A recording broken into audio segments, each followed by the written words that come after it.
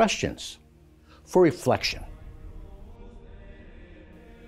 In our first reading, we continue to hear the Lord's words being spoken to Israel through the prophet Hosea, strong, honest, and rich in mercy. And I quote, "Israel, come back to Yahweh your God. Your guilt was the cause of your downfall. Provide yourself with words and come back to Yahweh. Say to him, take all guilt away and give us what is good instead of bulls. We will dedicate to you our lips." This honest acknowledgement of sin is absolutely essential to growing in the Christian life. We can't play the blame game. When we sin, we are the ones responsible. And the Lord awaits our genuine repentance.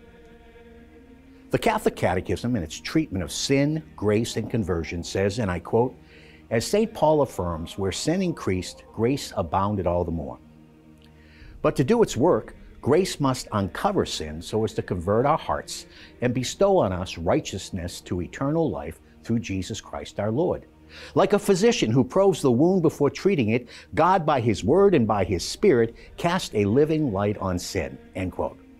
And then the Catechism quotes Pope St. John Paul II with these words, "Conversion requires convincing of sin. It includes the interior judgment of conscience, and this being a proof of the action of the Spirit of truth in man's inmost being, becomes at the same time the start of a new grant of grace and love. Receive the Holy Spirit. Thus, in this convincing concerning sin, we discover a double gift, the gift of the truth of conscience and the gift of the certainty of redemption. The Spirit of truth is the consoler." And that's paragraph 1848 of the Catechism. In his first letter to the early churches, the beloved disciple John writes, "If we say we have no sin, we deceive ourselves and the truth is not in us. If we confess our sins, He is faithful and just and will forgive our sins and cleanse us from all unrighteousness. If we say we have not sinned, we make Him a liar and His word is not in us." And that's 1 John 1, 8 through 10. Are we honest about our own sins? Or do we excuse them, even blame others? That is not the path to freedom. David, the psalmist, whose words we hear in our responsorial psalm, shows us how to be honest in confessing our sin, in order to be forgiven and find the freedom for which we long. Let us hear his words, and let's make them our own. And I quote, "For I am well aware of my offenses. My sin is constantly in mind.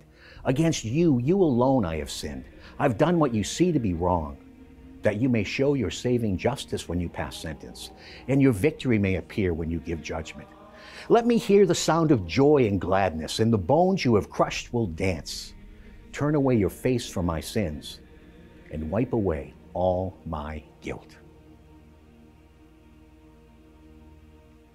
In the portion of the 10th chapter of the Gospel of St. Matthew, which is appointed for today's Holy Mass, Jesus is instructing the 12 before sending them out to announce that the kingdom of God is near. He warns them that they will be treated as He is being treated, and they will face the same opposition. But He also tells them that the Spirit of the Father will be with them and speak through them. Every word He spoke came about. In fact, the early church father and historian Tertullian wrote, "The blood of the martyrs was the seed of the church." We are Christians today because they heeded His words, and led by the Spirit, they went out and proclaimed the message of the kingdom in both word and deed. These words of Jesus are for all of us today. We are living in an age where hostility to the Christian faith and the church is growing at an alarming rate. Like them, we are being sent out like sheep among wolves. Jesus said, "I'm sending you out like sheep among wolves, so be cunning as snakes and yet innocent as doves." We must be vigilant so we can recognize the wolves disguised as lambs and be able to distinguish the false from the true prophets in our own day. But we must remain simple and pure of heart. In the midst of this mission, the Holy Spirit will empower us to respond to this call of Jesus.